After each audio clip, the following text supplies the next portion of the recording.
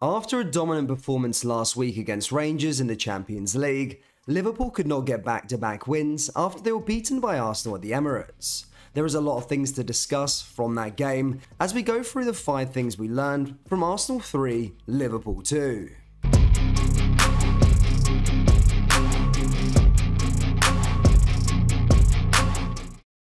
And hello everybody, welcome back to the channel guys. Before we get into today's video, please do smash that like button and subscribe to the channel for daily Liverpool content.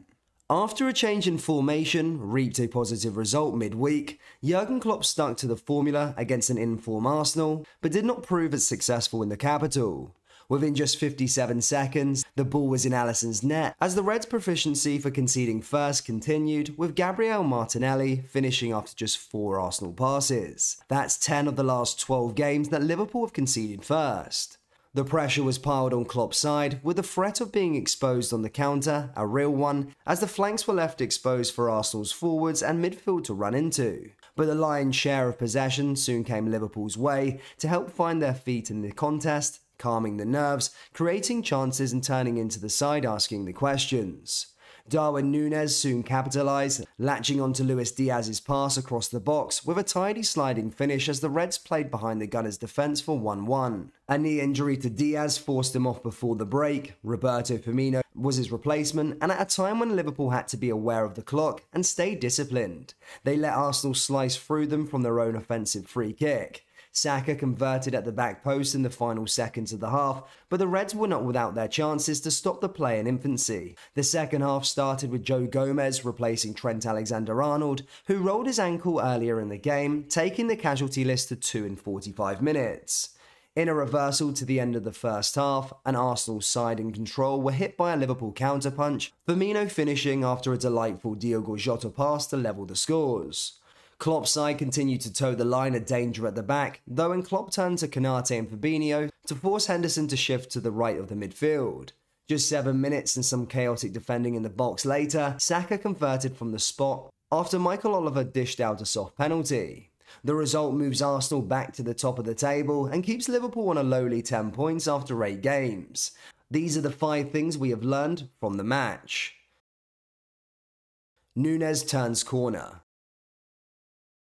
Before kick-off, marquee summer signing Darwin Núñez was still waiting for his Liverpool career to get out of second gear. Having previously looked cumbersome and unpredictable in the worst way, the Uruguayan was razor sharp in a tough assignment against the Gunners and an informed centre-back, William Saliba. Núñez's movement caused problems in the first half as he was consistently found in the channels, and while his accurate cross from Luis Diaz didn't result in a goal, he was rewarded before the interval with an easy tap-in.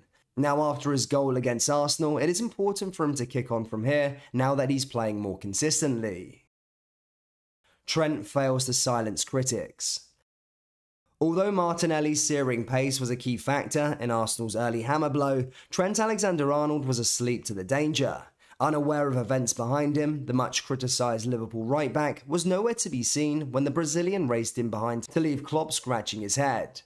Alexander-Arnold's defensive capabilities, or apparent lack thereof, remain in the spotlight, with England boss Gareth Southgate clearly among those unconvinced. Ultimately, the 24-year-old was unable to turn things around as a nasty-looking ankle injury saw him replaced by Joe Gomez at half-time.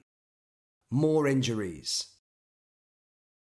Whilst the result was a hard one to take, Liverpool are going to be without Trent Alexander-Arnold and Luis Diaz as they both picked up injuries within the match. Jurgen Klopp confirmed that both of the injuries did not look good, saying, "Trent is injured unfortunately. Like Luis Diaz as well, it doesn't look good for them both."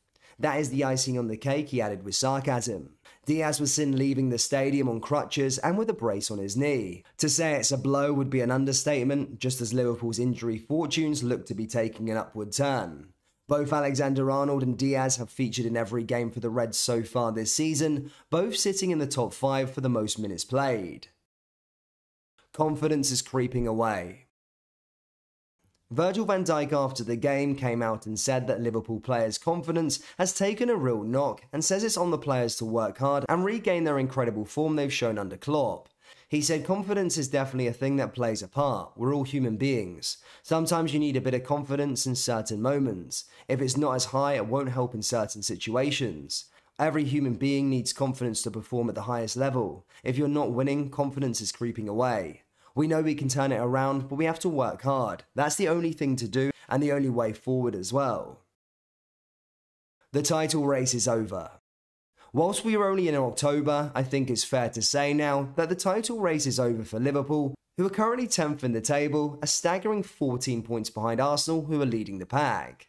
The Reds have only won 2 games out of 8 so far in the Premier League, and after last night's game, Klopp admitted that his side aren't in the title race. He said, "We're not in the title race. It's naive to sit here and think that we are nearly there. We have problems at the moment, but of course, they are a team in form, the leader of the table. We had massive problems today. I think even in a really bad situation for us with the early changes and things like this, there are real problems, that is the truth for us." Klopp made some interesting substitutions against Arsenal, not least the decision to withdraw Mohamed Salah for Fabinho, with Jordan Henderson moving to the right side of the midfield. At the very end of his press conference, much to his dismay, Klopp was asked to explain that decision. He said, "We had to defend again on a high level, and we tried to put Hendo on the side there. Mo did an unbelievable workload, put in a real shift, and sometimes it's very intense. So that's why we thought we can do it with Hendo. We wanted to win still, even when we took the striker off." Salah didn't look all too pleased, but he is one of a number of players that just aren't hitting the levels of recent seasons. Finally, the FA have also confirmed that they're investigating an incident towards the end of the match on Sunday between Jurgen Klopp and Mikel Arteta. They said, "We are aware of the incident that took place during the match between Arsenal and Liverpool. We are in dialogue with the match officials and we will review the details of that incident." The next game for Liverpool now is on Wednesday night against Glasgow Rangers in the Champions League, who are just off the back of a 4-0 win at home to St Mirren. Whilst Liverpool did win convincingly last week, I do believe it will be a different match at Ibrox, a stadium that's seen the Scottish side beat a handful of European giants over the last 12 months. However, it is going to get even more worrying as Liverpool take on Manchester City at the weekend in the next Premier League game, which at the moment the Reds look miles off the free-scoring City, just 2 months after beating them in the Community Shield. Liverpool fans, what did you make of yesterday's performance against Arsenal? And in your opinion, what is the problem at the club? Let me know down there in the comment section below. That brings us to the end of today's video. Please do smash that like button and subscribe to the channel for daily Liverpool content. We've also released our Jurgen Klopp LFC t-shirts. They're now available on our website. Just go down into the link in the description or go to copbyclothing.com. Thank you, and I'll see you all next time. Take care. Peace.